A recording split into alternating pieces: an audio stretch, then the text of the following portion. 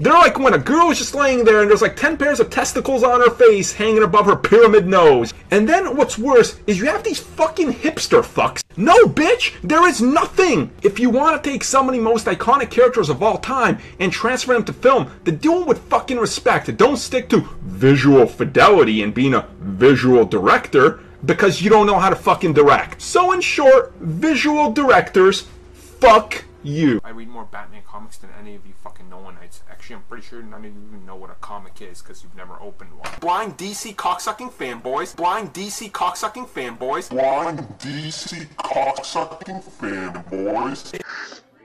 You can act like a man! What's the matter with you? What can I do? What can I do?